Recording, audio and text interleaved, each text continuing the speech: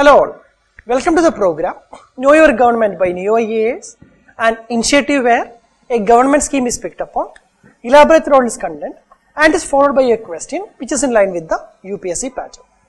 Today we will look into a scheme which is known as the National Digital Library of India. National Digital Library of India. The Ministry of Human Resources and Development is the ministry which is sponsoring this initiative. Now, under its National Mission on Education through Information and Communication Technology is where this program has been put up into.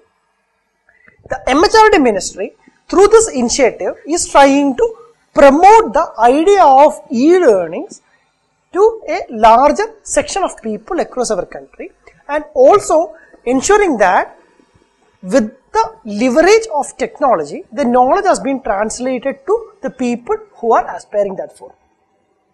To develop a framework of virtual repository of learning resources with a single window search facility is the key objective of this initiative.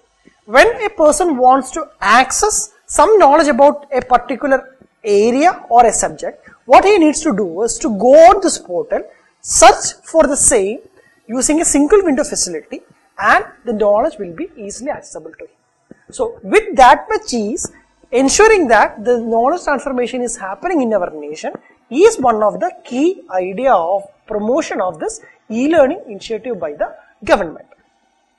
NDL is designed to hold content of different languages and provides interface support for leading Indian languages. So the contents are hosted in different languages so that even if those people who are not well versed in English, they wanted to access some kind of a knowledge through the portal, that is precisely possible. It is being arranged to provide support for all academic levels. So understand that for all academic levels, including researchers, lifelong learners, for different disciplines and all popular form of access device and differently abled learners. So under this initiative, the material which has been put into this one is involving materials from both school levels to college levels and even to postgraduate levels, and even for those people who are aspiring to learn throughout their life, the relevant materials are put across in this platform.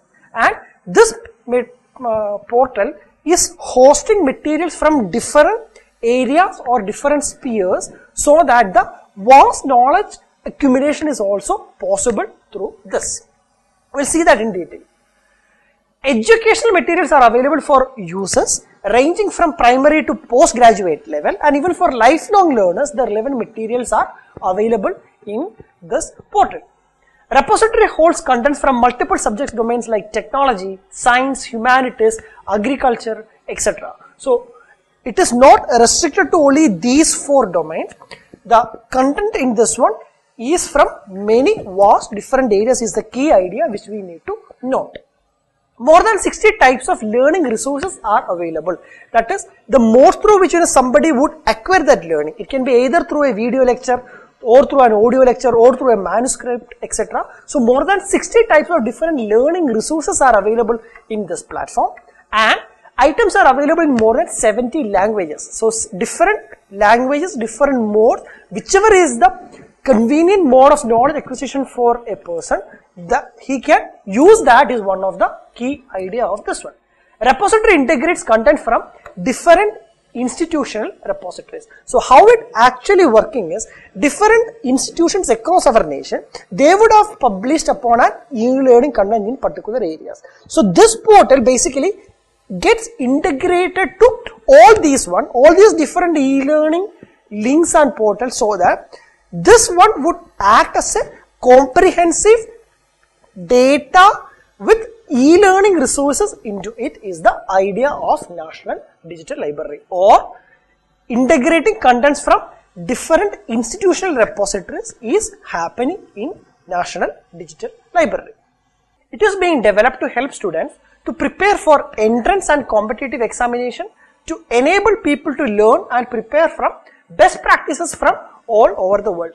even for the relevant learnings to clear competitive examinations, that is also included in the National Digital Library.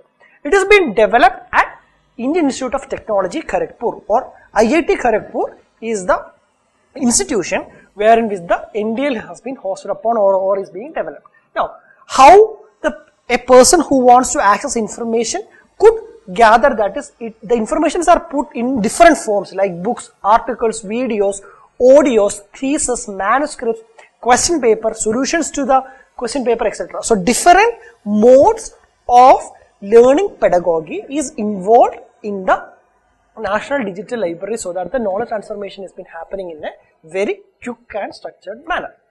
It provides a single window search facility to access digital contents currently exist in India as well as other digital sources under a single umbrella. So, this is acting as a comprehensive repository mechanism where people can go and get the informations. NDL has been designed to benefit all kinds of users. So, the knowledge which has been put up in this one is not only for students, but the benefits can be availed even for students, teachers, researchers, librarians, professionals, differently able users. So, that is again one of the key points, so that some of the citizens who are differently able to cater their needs as well, this portal has been well structured and integrated so that they can also gather relevant knowledge and information.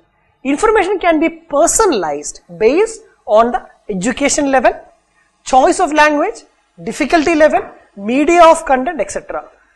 Such other factors, while other digital libraries may not include all these choices. So, literally acting as a customized or a personalized learning mechanism or providing a learning avenue through the e-learning mode is the idea of National Digital Library of India.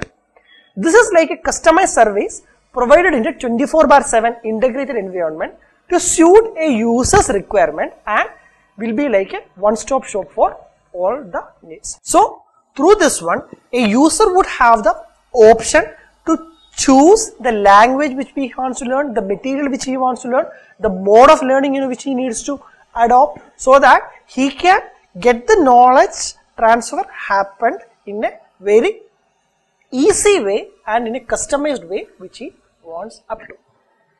With this background, we will see a question based on this. With reference to National Digital Library of India, which of the statements given below is or are correct? Statement 1.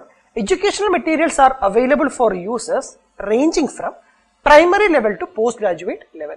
Yes, we have seen that this hosts the materials of different educational needs even from primary level to the postgraduate level. So, which is making the first statement correct. Subject domain of agriculture and science and technology is excluded in this for specific reasons. No, we have seen that this portal holds materials of different vast areas and agriculture and science and technology part is also involved in this one. So, which is making the first statement correct and second statement wrong. So, the right answer for this one is option A, 1 only. Thank you so much.